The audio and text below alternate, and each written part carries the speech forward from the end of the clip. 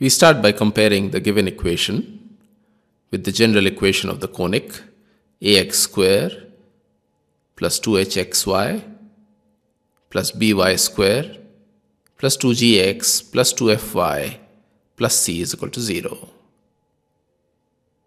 Therefore, a is equal to 6, h is equal to 11 upon 2, b is equal to minus 10, g is equal to half, f is equal to 31 upon 2, and c is equal to k. Now this equation of a conic will represent a pair of straight lines if the determinant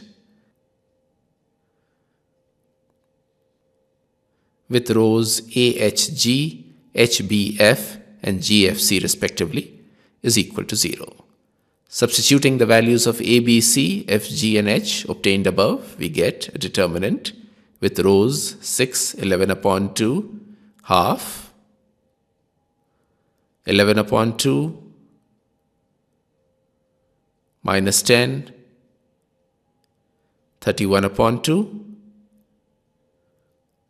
half, 31 upon 2, and k is equal to 0.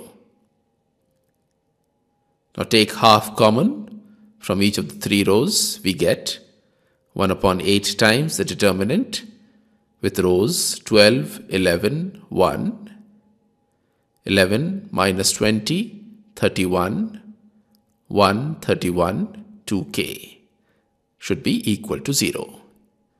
1 upon 8 cancels and we apply a row operation to replace the first row with the difference between the first row and the sum of the second and the third rows.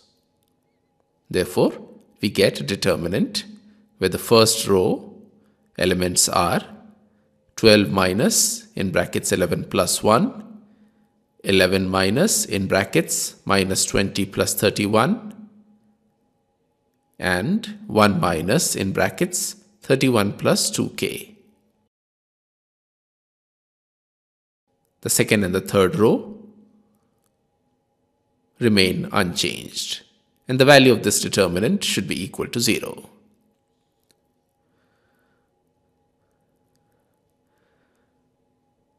The first and the second elements in the first row are equal to 0, and therefore we get a determinant where the first row is 0, 0, minus 2k minus 30, the second row is 11 minus 20, 31, and the third row is 1, 31, 2k, and this should be equal to 0. Notice that there is only one non-zero element in the first row. Opening the determinant around that element, we get minus 2k minus 30 times in brackets 11 times 31 minus of minus 20 should be equal to 0.